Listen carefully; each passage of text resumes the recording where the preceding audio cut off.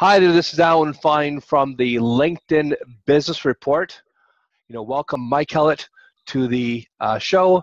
Hey Mike, how's it going? Where are you calling from? You're all the way out in the UK, right? Yes, we're in the north of England in a small town on the river called Saltaire, where we Wow, run our technology company from here. that's great. Isn't it amazing that you can run a technology company from basically anywhere in the world now, just Y- with the right technology? Yes, absolutely. You can live where you want to live in the nice place. Exactly. You can live where you want to live in a nice place. And that was, let's say, face it, you couldn't do that maybe even 15 years ago. You had to be in a Absolutely. big Yeah. city with the proper infrastructure for the internet and everything else. Yes, and that's really the history behind my activity for the last 20 years, because it seemed to be a very unfair world where people in a developing country could not perform or contact the rest of the world because of the high cost of communication. And obviously, since the advent of the internet, the situation hasn't improved, and Right, a large part of the world is without access to high-speed internet, as you know. right. Absolutely. And that, definitely makes a huge, huge difference on what you can do and where you can do it. Correct. And if you're trying to do your business over LinkedIn, obviously you're dependent on having good access to the internet.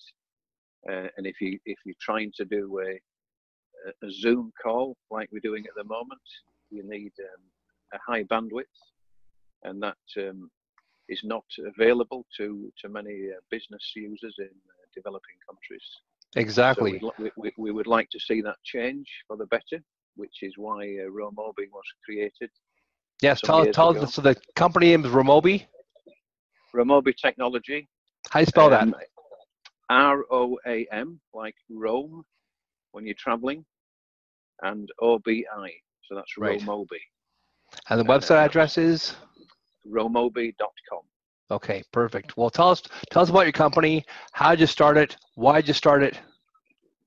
Well, I was working in Africa at the time, and I realized how disadvantaged businesses were in developing parts of the world.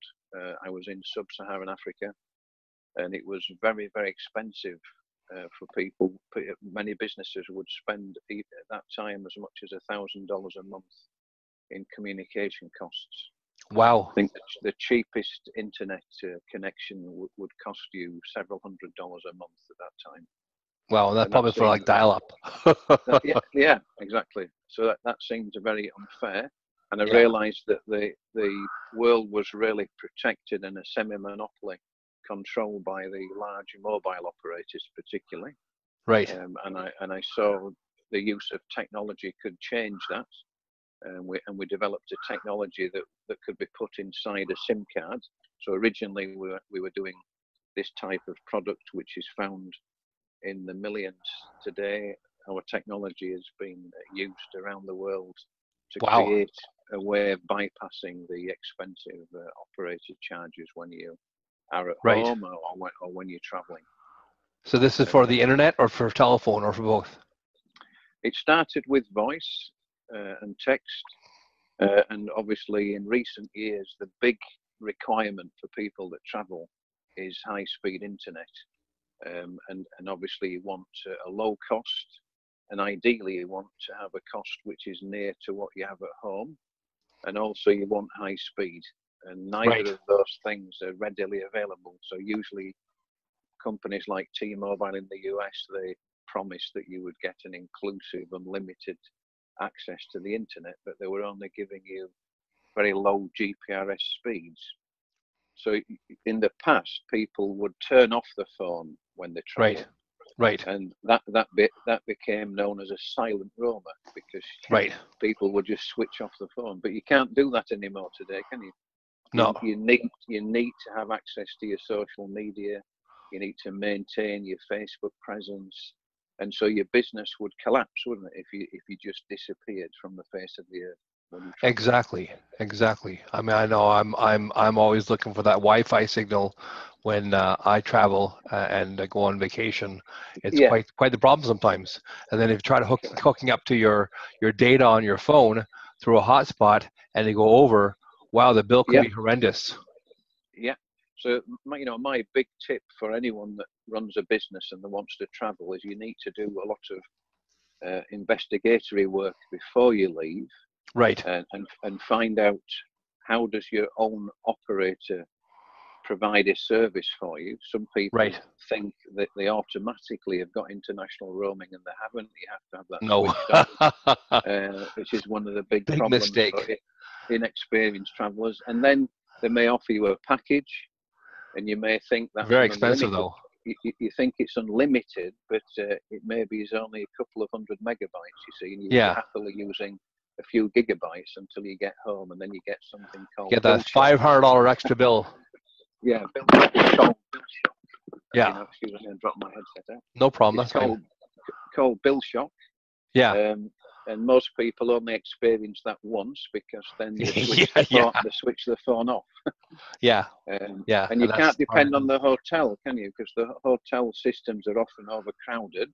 Yeah. Because everybody is watching movies.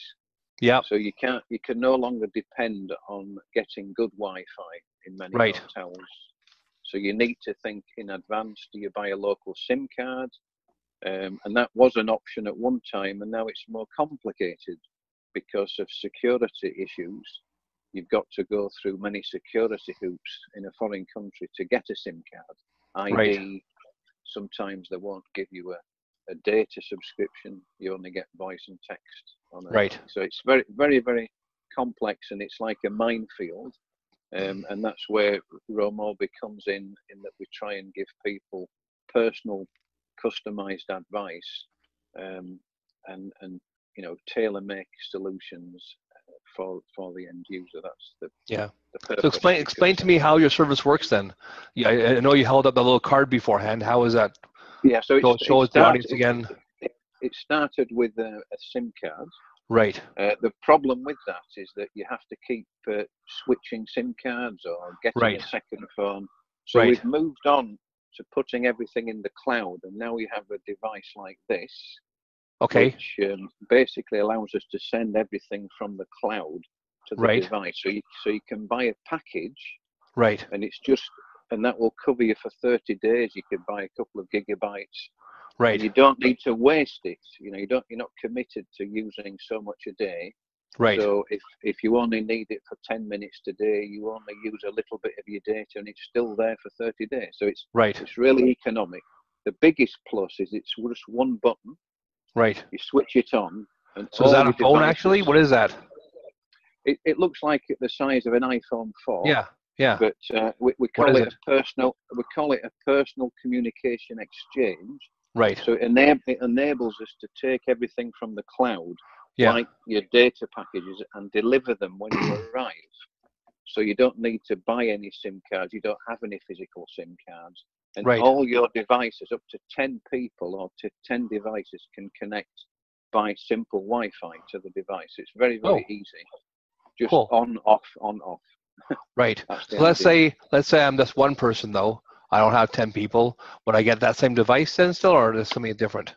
No, you would. Actually, most people nowadays have more than one device. Right.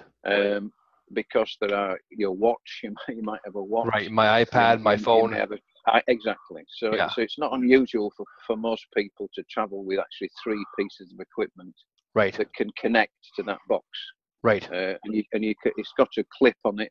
You clip it to your belt, and you can basically carry it. You can also put it in your hotel window, so you get the best connectivity, get the best signal strength, and it creates a portable hotspot inside your room. Oh, where you can move very around cool. freely. Very cool. It really solves all the problems. And obviously, there's competition in the market. But we've just been doing it for many years. And we have a lot more different things that we can do. One of which is managing your telephone numbers also in the cloud. So you're based in Alberta, is that correct? I'm in Calgary, Alberta, Canada. Yeah. Yeah.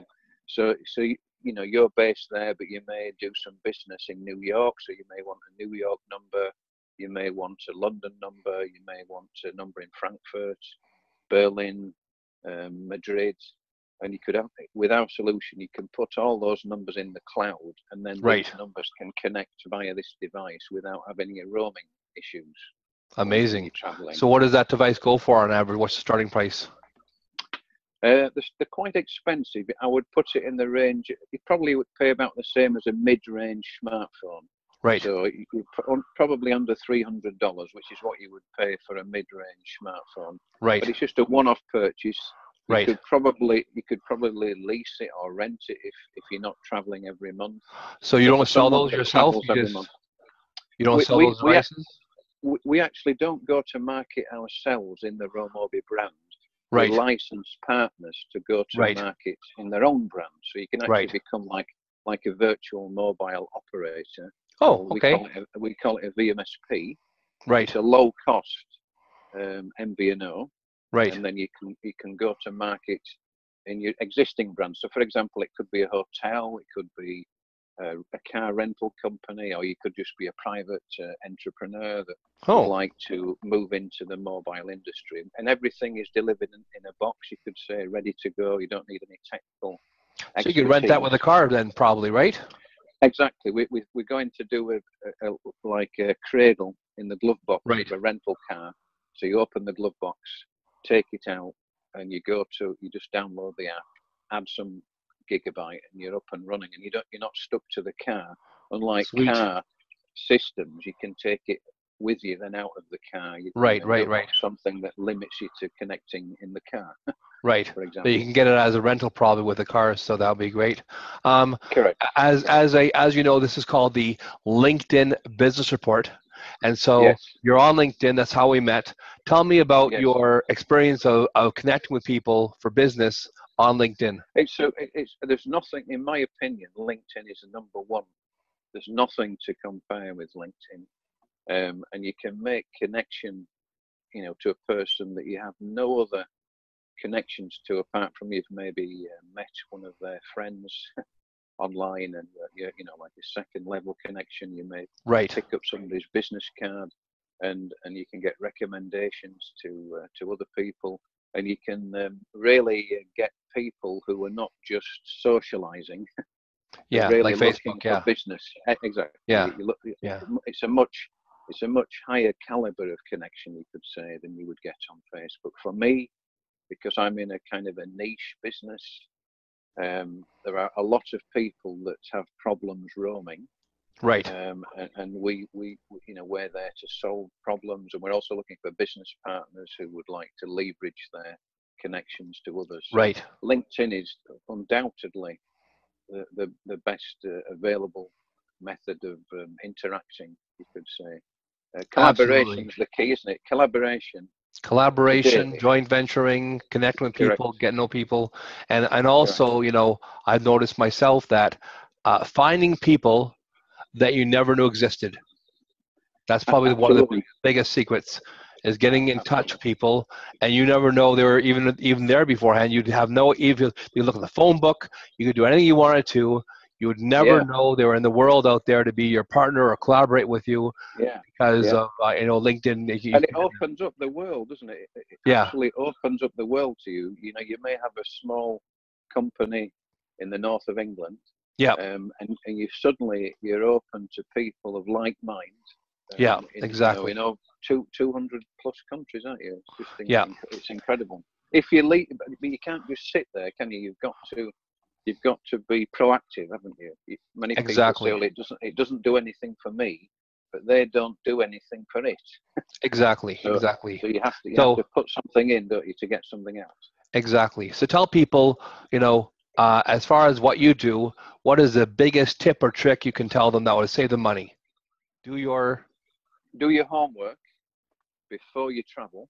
Right. Don't wait until you're on the plane to identify how you're going to connect, because your business will suffer if you don't make advance connections and advance preparation for how you're going to connect when you're traveling. Perfect. That's the biggest tip of all. Thank you so much. Well, I You're want to welcome. thank you so much for joining us today. Once again, this is Mike Kellett, and Romobi is the name of the website, romobi.com, and you can Correct. find Mike on LinkedIn. I'll put his information up on the screen for people who want to connect with him. Thank you so much, Mike, for joining us today, and have a great day. Yeah, same to you. Great Thank you. day to all your audience. Thank you.